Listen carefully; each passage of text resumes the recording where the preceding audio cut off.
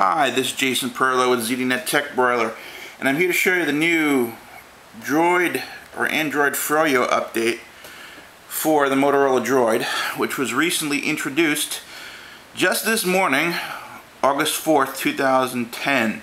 I was not expecting this update this morning. In fact, I wasn't expecting this for another 2 or 3 days or even more, because the last time they rolled out a major operating system update for the Motorola Droid, it took well over a week or so before I got it, but for some reason they must have identified me as a pilot user, and they rolled out the update this morning. Now, as you can see, this is not the stock Android. This is, my Motorola Droid desktop with all the modifications that I've made to it over the last, couple of months, because, I've fully customized it with all my stuff, and all of it came back after the update, which took, I'm going to say, at least 5 or 6 minutes or more, maybe more, to do the update. And it took a while for the desktop to sort of right itself. I had some performance and interface issues for about 10-15 minutes while all this stuff, background tasks, I guess, for cleanup were going around in the background. But now that after it finished and I rebooted it,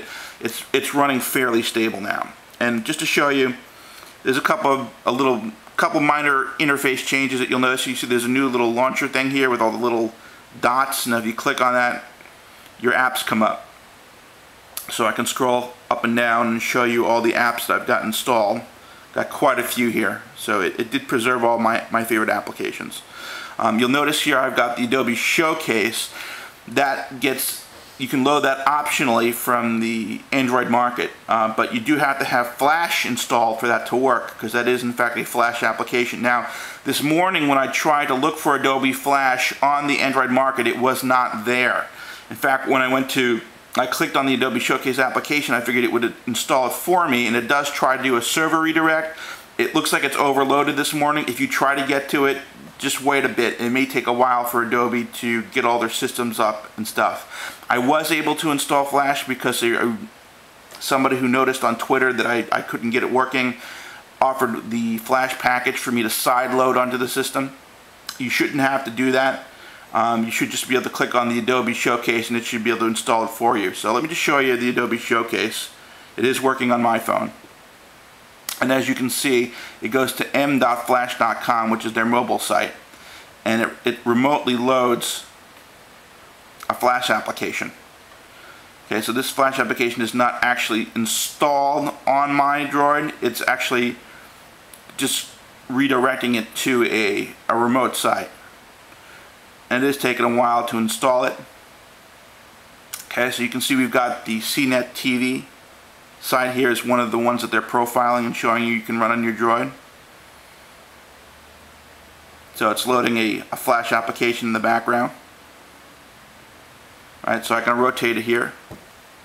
You can see it like this. I'll hit play, and we'll go to full screen mode. Hey everyone, it's Wednesday, August 4th, 2010. Welcome to CNET TV. Got big fat fingers, unfortunately. The BlackBerry Torch has landed with an all-new touch interface, better email, universal search. It's coming soon, only to AT&T. Bonnie Chaw got a hands-on at RIM's unveiling in New York. Also, it's music services and the prize fight M-Spot taking on MP3 tunes. And the US finally gets a cool Ford, the Fiesta Sedan SEL, in its low price and high gas mileage. And it's kind of cute, even in yellow. It's all coming up on our playlist right now. Happy Wednesday, everybody. So this is one of our news coverage videos on the new BlackBerry that just came out yesterday, which I wasn't too impressed with, to be honest with you. It's got the same screen as the old BlackBerry, same basic CPU hardware, improved memory, but compared to the Droid, I don't know. The new Droids are pretty sweet. But as you can see, even if you have an older Droid, the Froyo update considerably improves your functionality. Now you can do Flash videos. I tried to get onto Hulu before, but it was a little bit overloaded. But I was definitely able to get the movies to play and the content to play. As you can see, there's also a new Facebook application. Now that was not actually installed with Froyo. That was released last night or this morning. I guess, in anticipation of the Froyo update. As you can see, Facebook looks a little bit different, right? A little bit more streamlined. So I've got all my status updates here. You can now see, I think, messages. You can also do friend request. I think friend requests is new. You can actually respond to friend requests. So that's kind of a new thing that Facebook can do. The main Google application for Gmail, I haven't seen a major change here. It looks to be about the same. Let's take a look at the calendar app. Yeah, a lot of this stuff is very similar. I mean, I haven't noticed major interface changes in these. Performance does appear to be better. Now, I haven't been using this thing enough to really get a good idea of what my actual performance is going to be like. Now, you can see there I got a battery monitor application says 35 hours. Well, that's because I got this giant CDO 2800 milliamp battery on my Droid, but otherwise it's an unmodified unit. I did notice that they did not seem to have fixed the kernel bug, which tells you what your battery life is, because I literally had this thing plugged in for like 2-3 days.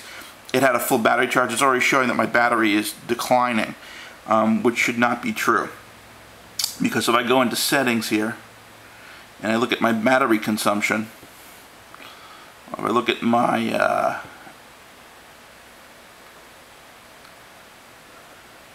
my about phone, it shows me battery use or status. Battery level is 80%, so I went from 100% to 80% in less than an hour.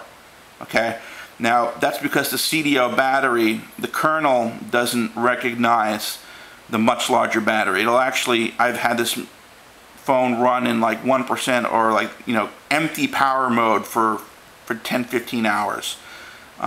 And because it tends to empty in about the status indicator empties in about, I'm going to say 4 or 5 hours tops until you have to reboot the phone. And it's a kernel level issue. Obviously they had not resolved it at Motorola, so I'm not particularly happy about that. But I have a special app that I bought that shows me the actual charge, and it's called Battery Info, or Battery Left.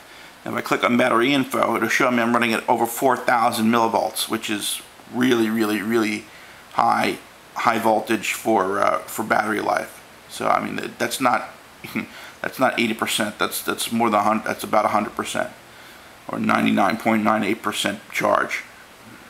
And my actual battery usage left is about 30 hours. Usually it's around 22, 24 constant use. And see, I've got all my shortcuts and stuff have been preserved, right?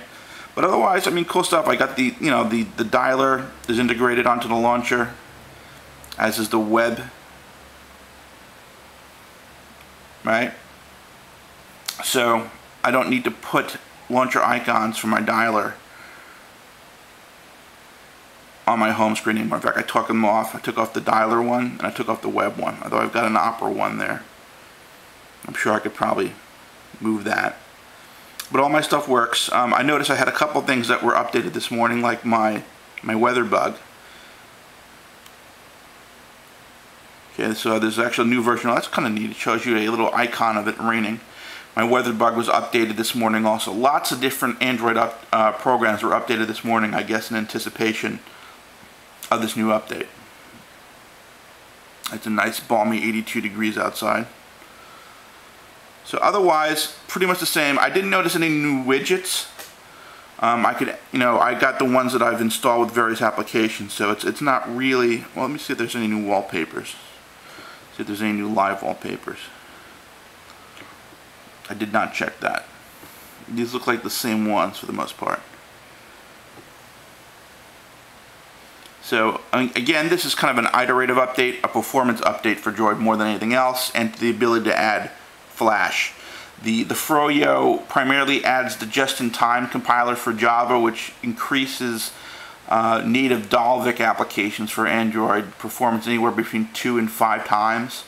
I haven't noticed a huge different response time, but I mean, I could be wrong. I mean, I've only been using this for about an hour or so, and there's probably certain applications which get more optimization than others. The Google application for Gmail was already pretty speedy, so I'm not noticing any huge difference there. but I do see pretty good improvements in web browser performance. So let's say here's my ZDNet application for our mobile site. That came up a lot faster, so I think the JavaScript execution was pretty good there. So that's Froyo 2.2 for the Motorola Droid. Just came out. Like I said, I've only had it for about an hour. I barely had enough time to really dig deep into it, but it did preserve all my updates, all the applications that I've installed, and all my personal data, so I was pretty happy about that. I didn't have to wipe the phone. I may still wipe the phone just because I want to see what a pure Android Froyo 2.2 experience on the Droid looks like, but that's not something that you should necessarily need to do. All your stuff will still be there when it reboots. It did take a while longer than normal, so don't worry about it if it takes 5-10 minutes for the thing to come back, especially if you have a lot of settings that you wanted it to preserve. Otherwise, really cool. I'm glad that I didn't have to buy a new Droid, to get Froyo. It extends the life of my phone considerably, at least for another year or so, until I eventually get one of the newer models. But I'm quite happy with this. This will last me for a while. So again, Jason Perlow with ZDNet Tech Broiler, signing off. Bye now.